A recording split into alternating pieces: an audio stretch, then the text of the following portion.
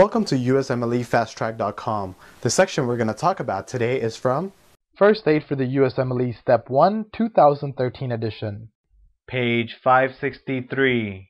Name the muscarinic antagonist used in the treatment of asthma. The muscarinic antagonist used in the treatment of asthma includes Ipratropium and Antagonists.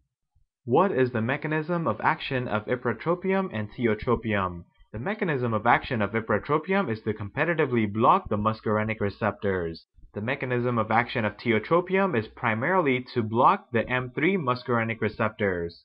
What are the clinical uses of Ipratropium and Antagonists? Ipratropium is used clinically to prevent bronchoconstriction, and it can also be used in the treatment of COPD. Ipratropium is a similar muscarinic antagonist, but it's a long-acting muscarinic antagonist used in the treatment of asthma. For more information on this topic, click on the link in the description section below. For a full USMLE Step 1 review, be sure to check us out at USMLEFasttrack.com, where we help you review the entire first aid for the USMLE Step 1 with high-quality videos and hundreds of detailed pictures for a better understanding of the material.